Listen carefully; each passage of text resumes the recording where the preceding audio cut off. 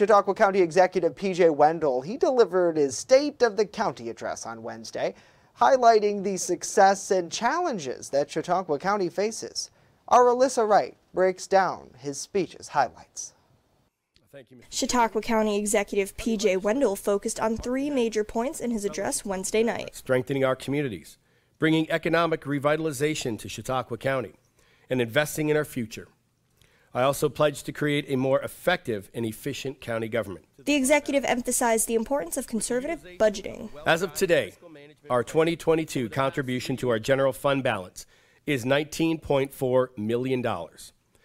This contribution is created in part by holding our teams to fiscally responsible budgets, an increase in the tax foreclosure auction, an overdue settlement of the tribal compact, as well as continued success in our sales tax revenue. To assist in strengthening our community, the county executive has merged the mental hygiene department with social services to provide better resources to those in need. While working with each team to break down barriers, we determined that this new integration and refocus was in the best interests of the community to provide a continuity of care for those who are being served by both departments. In the end, Wendell says communication and focus on all aspects of Chautauqua County is key. Moving forward, I am excited to continue to lead this administration and provide workable solutions as we move Chautauqua County into an even more prosperous future. Alyssa Wright, WNY News Now.